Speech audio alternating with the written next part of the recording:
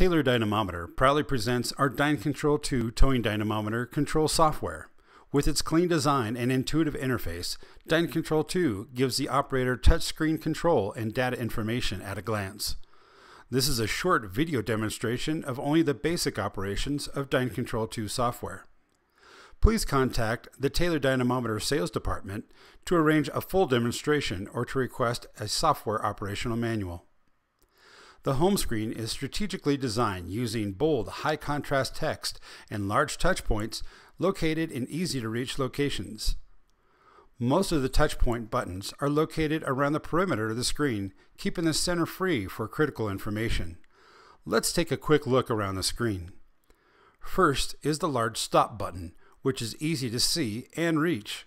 One push of the stop button immediately releases a load and ends the test.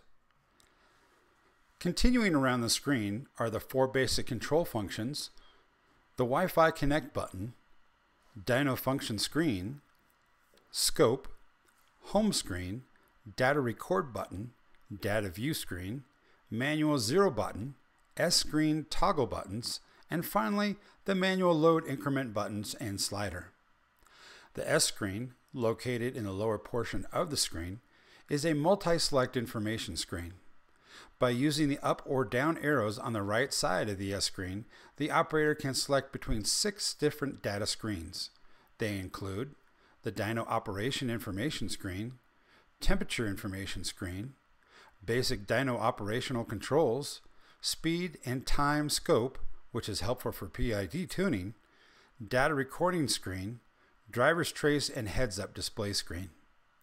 There are 4 basic control functions: Auto Speed, Manual Load, Auto Load, and Hill Simulation.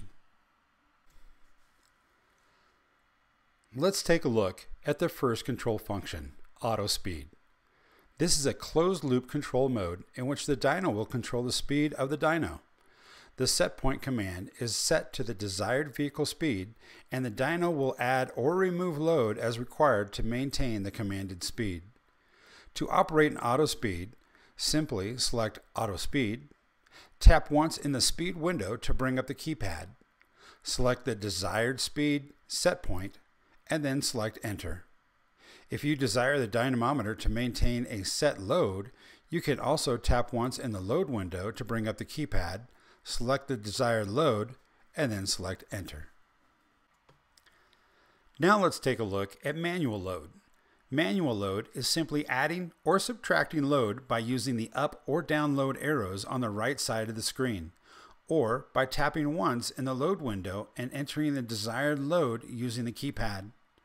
It is important to note that the up and down load arrows increase or decrease the load in percent amounts from 0 to 100%.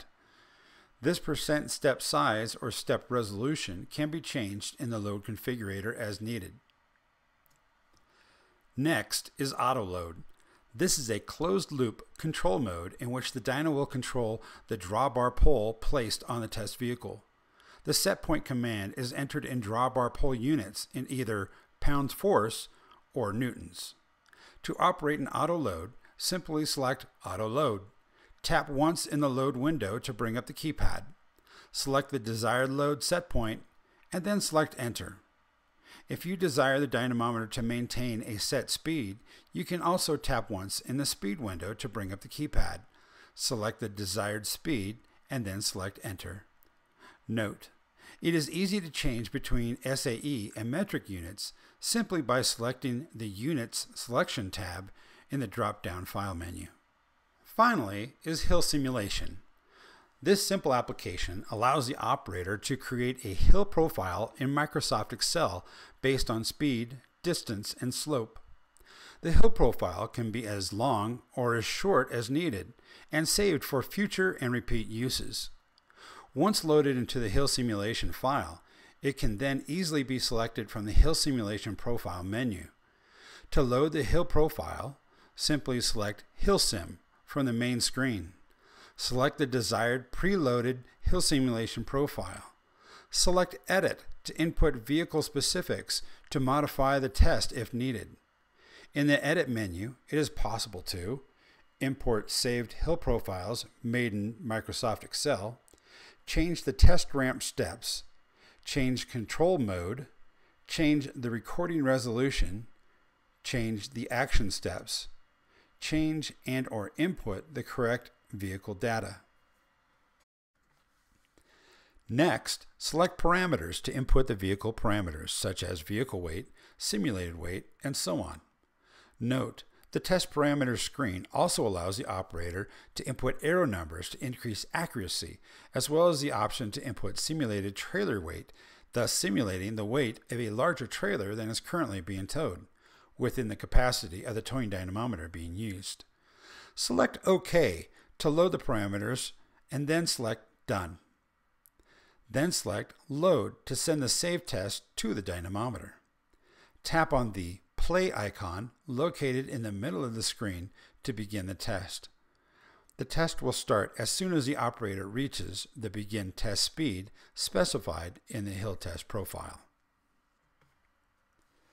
When the test speed is reached, DynCntrl-II will automatically start recording data, and the screen will show the current test step of the hill profile in progress. S-Screen 6 displays the driver's trace and a heads-up display, which will aid the driver to apply the proper amount of throttle to accomplish the test. A side note, there is also a pause button, which allows the operator to pause the test if needed during any part of the test.